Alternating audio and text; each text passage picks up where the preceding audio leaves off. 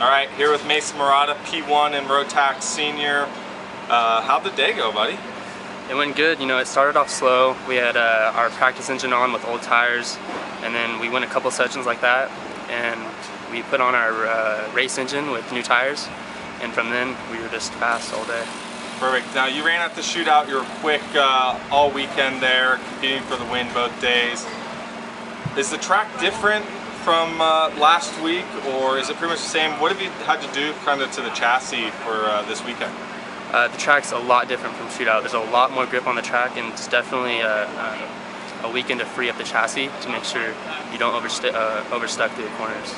Now you're not the tallest driver out there, but you are one of the bigger drivers up there. Yeah. Do you fear at all that if the rubber gets pretty thick that you might have to go kind of outside the bounds with the chassis to kind of find a solution, or are you pretty comfortable with high grip situations? I'm pretty comfortable around, pretty comfortable on the track, and I know that Ryan Perry we can go through anything. We can make the chassis work in any condition, so I'm pretty confident. Perfect, and I think you got pole position tomorrow? Got what it takes? Yeah, I hope so. That super pole is a new thing for me. I don't know how that's going to go, but yeah, I think I got it.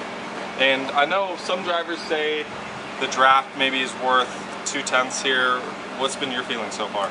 I haven't been running around a lot of people this weekend, but I know at shootout with the long straightaway, it's definitely a factor, and we'll have to watch out for that in the race. Perfect. Good luck tomorrow. Thank you.